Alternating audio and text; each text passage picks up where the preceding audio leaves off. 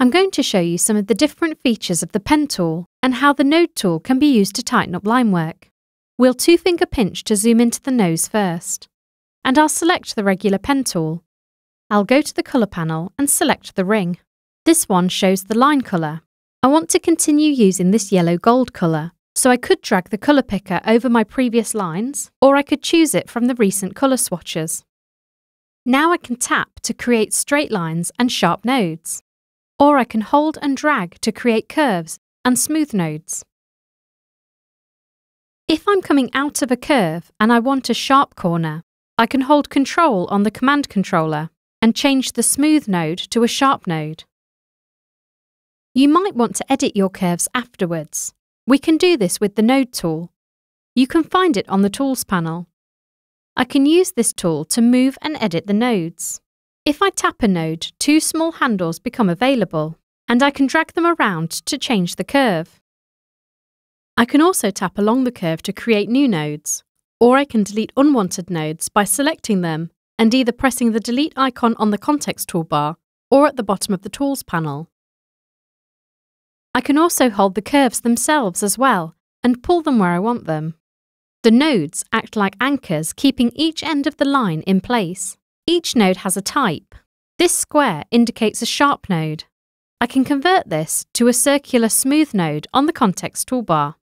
A smooth node has two handles that will always be opposite each other. However, I can hold Option on the command controller and move them separately if I need to. This will change the node into a sharp node. I can drag to select multiple nodes and change the node types together. For example, I can change these sharp nodes into smooth nodes.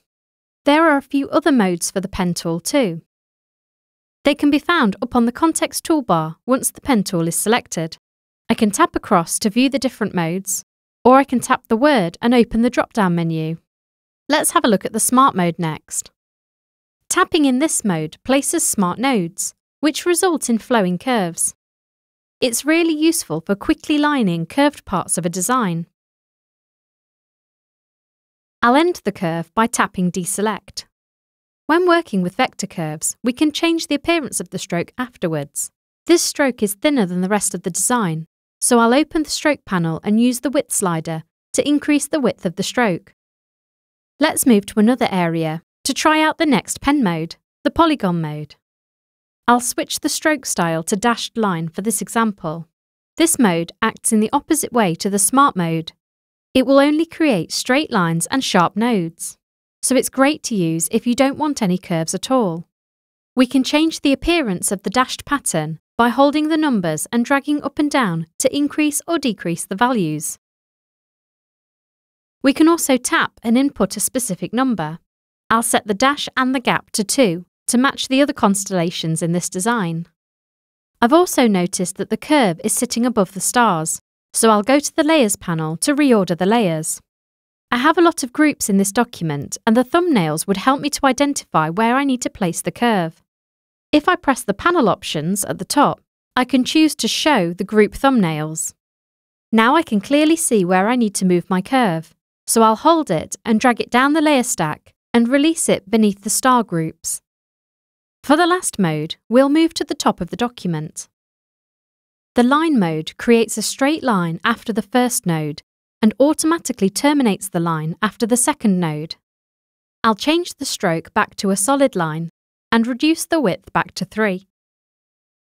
Now I can create these lines quickly without having to deselect to end each curve. Once you've created your curve, you can go to the Node tool and edit them with actions on the context toolbar. I'm going to create the eye using a circle, so I'll select the Ellipse tool. I'll lock Shift on the command controller to perform proportional scaling, and also Command to resize around the centre. Then I'll double tap on the command controller and select Convert to Curves on the quick menu. This means the shape is now a curve. Now I want to break the curve where it goes over the eyelid. I've automatically switched to the Node tool, and I can tap to create nodes at the places where I want to break the curve, and drag across to select them both. On the context toolbar, I can choose Break, and my curve will be split at the selected nodes. You could also break your curves by having the knife tool selected and tapping along your curve to cut it with the scissor tool. Now I can switch to the Move tool and see that we have created a separate curve. Like before, I'll tap the bin icon on the Tools panel to delete it. Now I can quickly finish off the eye with the regular pen tool.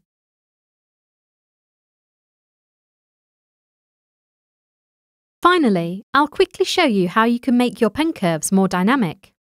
First, use any of the pen tool modes to create a curve. I'll just use the regular pen tool.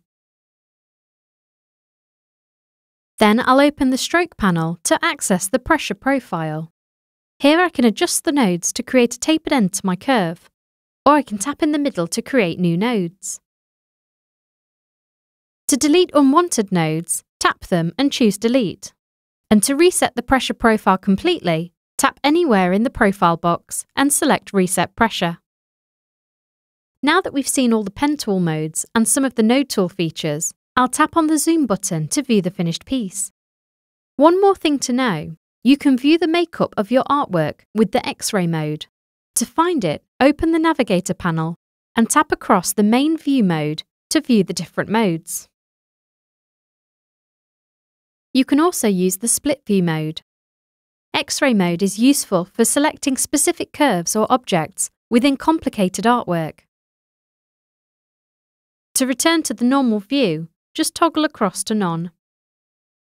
So that was just a quick look at using the pen and node tools to create and edit curves in vector artwork. Thanks for watching.